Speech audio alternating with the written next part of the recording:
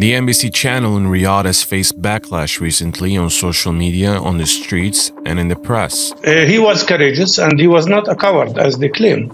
In a bold move, Saudi journalist Mohammed al-Mashari aired a contentious piece portraying Israel as fighting terrorist groups, challenging the common Arab narrative. وكيف تخلص العالم من هؤلاء الأشرار. 100% إعلام غير حقيقي، كاذب، موالس، مخترق. The well-known network, a staple in Arab homes worldwide with millions of viewers, stirred controversy by broadcasting a highly sensitive report and depicted Hamas as a deadly terrorist group, a view that is not easily accepted in Arab nations. I think they will perceive him as a hero who fought.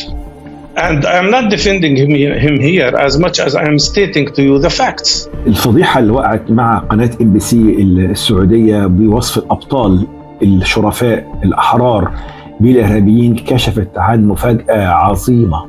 اللي يسقط على الغلط شيطان أخرس. فمعلش فكونا من قصة حزب الله وإيران لأنهم بالنسبة لي إرهابيين، وطبعا معاهم الحوثيين في اليمن. Saudi officials announced an investigation into the journalist behind the report and his dismissal. He had not used the Arab-preferred term resistance axis, instead labeling Qasem Soleimani, Abu Mahdi al-Muhandis, Hassan Nasrallah, Yahya Sinwar, and Ismail Haniyeh as terrorists. والإرهاب في الكثير من الدول. Following the report, which angered many Arabs online, armed protesters stormed MBC's Baghdad offices early Saturday and attacked the compound.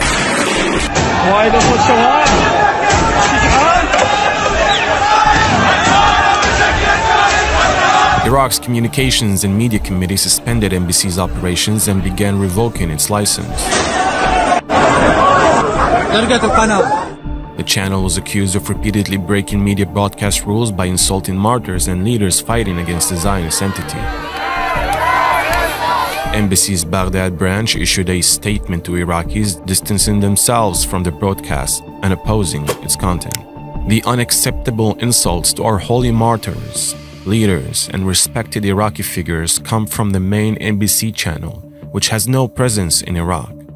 The two channels have separate management. We strongly reject any direct insults to our martyrs and respected Iraqi figures. Due to public anger, MBC removed the article from their network and the reporter's Twitter account was deleted. لكن حضرتك القصة واضحة جدا إن العربية وMBC وسكاي نيوز والحدث والخط بتاعهم عكس خط الأمة كلها وخط الحق والمنطق. Al Jazeera has faced similar challenges over time.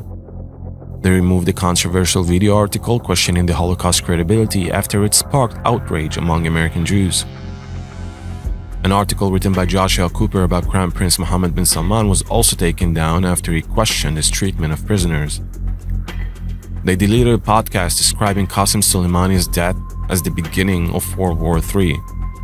A cartoon about young Saudi girls fleeing to Europe due to gender restrictions and discriminations was seen as provocative and got taken down. Recently, Al Jazeera published, then removed a false account by a Gazan woman claiming soldiers were raping women in Al-Shifa hospital.